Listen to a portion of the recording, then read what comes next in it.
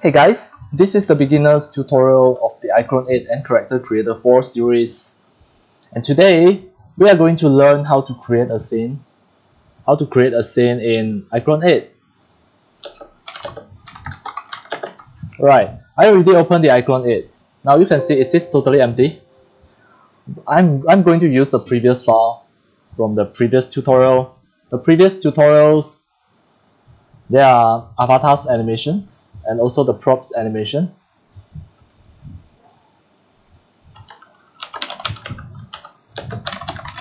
Right, so based on the previous animations, I will open the previous file. It is on my desktop here, so I will open it back. Now it is load the file, so we have to wait for a while. Right now it is loaded already. Now switch the window of the workplace to the standards. Now you can see this is the previous one. Right, so for today's ones, we are going to learn how to add an image background. You can see now the background is totally empty. It is black color. And how are we going to change the color of the background or replace it with any image? So now we can just go to the window workplace. Here you choose all panels. Then now I can close this, close everything at the bottom. Now, so here you should be able to see a project. Once you see the project, you scroll down, you should be able to see a 2D background. If you activate the image, actually this is the image. Right, now we are going to search a random image. Now I will switch on the internet here. From the internet, I will go to the Google image, images.google.com. Enter. Alright, now let's say I search I search nature, the nature wallpaper. Now let's say if I want this wallpaper, let's say this is the wallpaper. I save it first. I right click, save the image into my computer. As demo, I will save it on my desktop.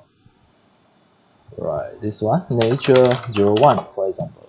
I save it at here already. This is the picture. This is the JPG image. And how are we going to use this as the icon background? This is just a 2D background. Alright, you have two methods. The first method, you can just drag to the background here and release. You see, it will automatically replace. Now, we can have a look.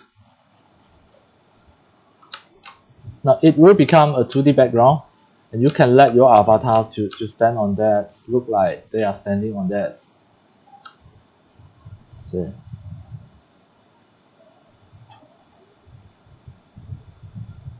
Of course, you have to adjust until this line is at the center. Right, if you undo the previous one, you not yet apply, you also can drag in the image into here. Oh, cannot. If you drag into here, cannot. You can drag into here. Right, now I drag again. Drag the image to the background. It will replace it. However, if you untick it, you deactivate the image, it will back to something like this. Right, if you tick, it will activate it. So if you untick it, then you can change the background color at here. Let's say if you click the orange color, the background will become orange color in that way. Click. By default, it is black color. Of course, you can change to any color.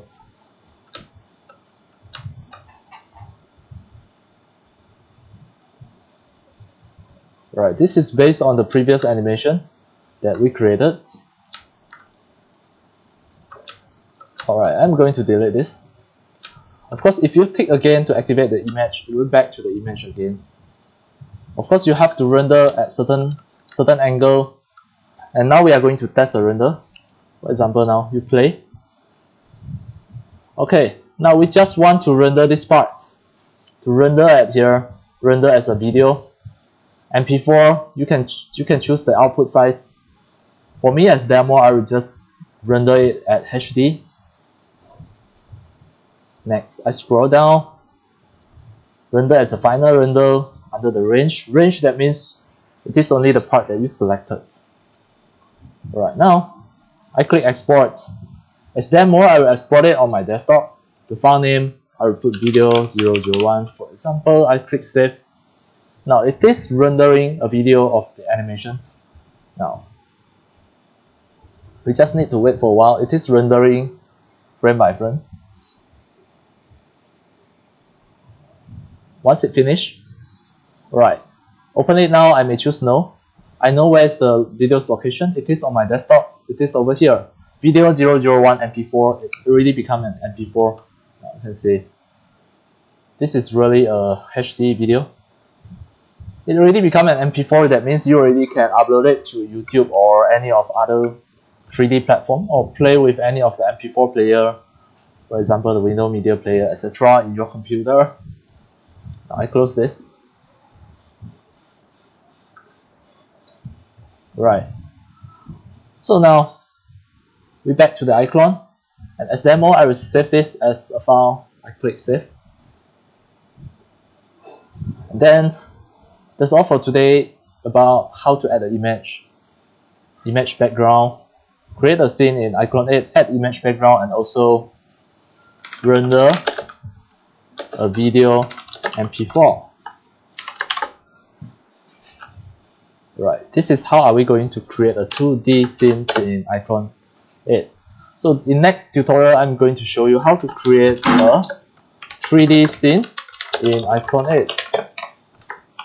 This is the next tutorial. We are going to pause it here, and I'll see you on next video.